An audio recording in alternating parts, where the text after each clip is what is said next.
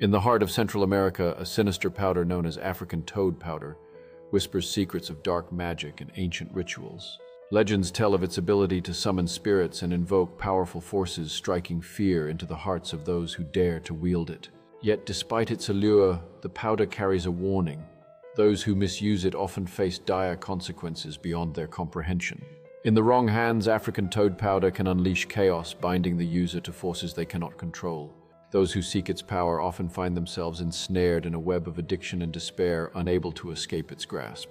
As stories of its effects spread, many warn against experimenting with this potent powder, urging respect for the forces it invokes.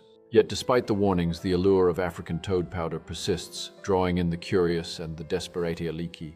In clandestine circles, practitioners often chant incantations, beckoning spirits to assist in their malevolent endeavors, unaware of the potential for their own ruin.